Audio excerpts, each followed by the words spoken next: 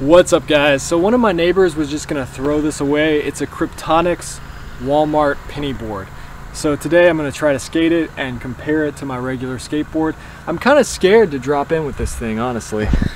It's like a single roller skate. It's a little bit bigger than my foot. So let's examine this. The wheels look pretty good. They're really soft. Just regular cruiser longboard wheels. The deck is tiny. It's probably 24 inches. Probably even smaller than that. The grip tape is plastic little square nubs. It's got rusty bolts, so maybe they've left it out in the rain. And it's really flexy. I'm about 200 pounds and it flexes a lot when I stand on it.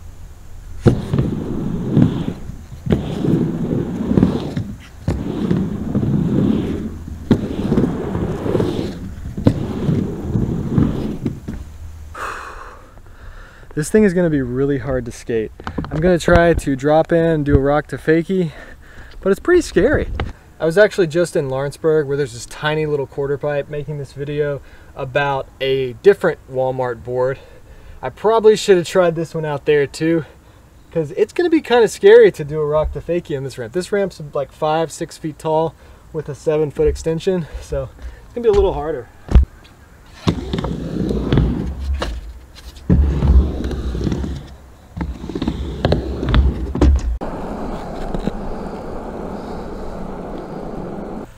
So I got the axle stall, but I'm honestly too scared to rock to fakie in that mini ramp with that board. So I'm gonna move over here to this little thing and try to do some tricks on that.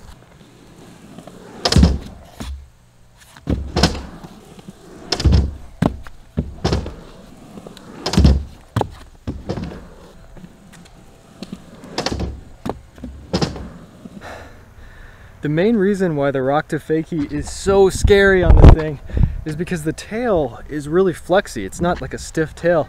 So when I push on it, the board doesn't respond quickly. It's just really soggy.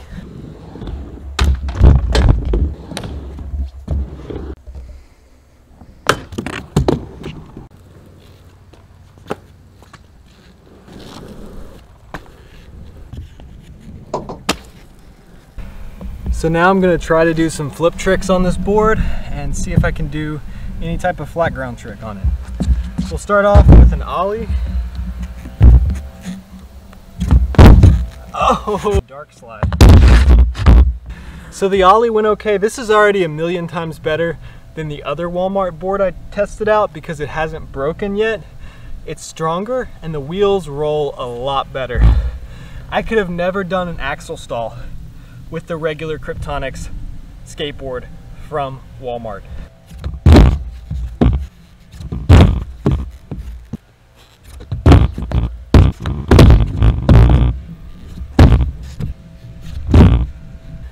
So it's actually not hard to do tricks on this board. It's really easy to kickflip.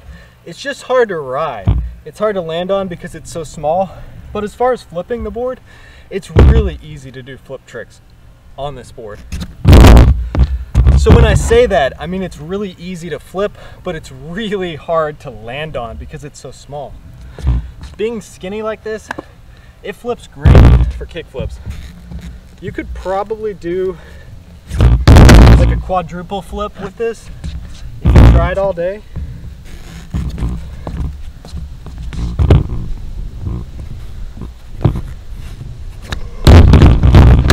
I really want to tray flip it. Oh! So the secret to doing flip tricks on this board is you have to barely flick it because it spins really fast. So a lot of those tray flips, it's doing tray doubles. So I just have to barely flick.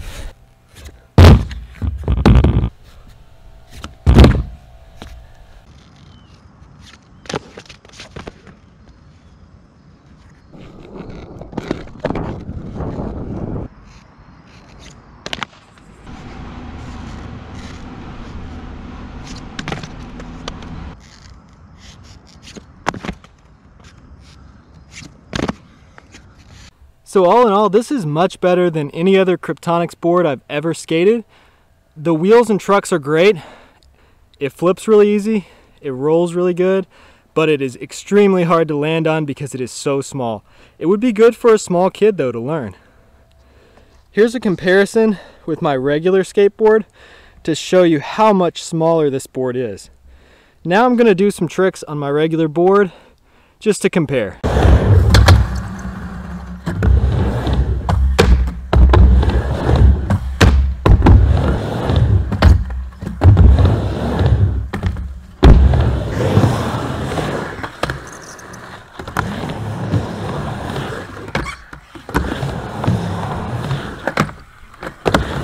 I was surprised at how big my regular board felt. After being on that board, it felt totally different. I'd gotten used to it, so it felt like a long board. One great thing about this skate park is all the shade. I love this mini ramp. I'm gonna do a top 5 skate parks in Kentucky and maybe one for Ohio as well. And I'm putting this skate park on there on number 5 just because of this mini ramp. So I really hope you guys enjoyed this video.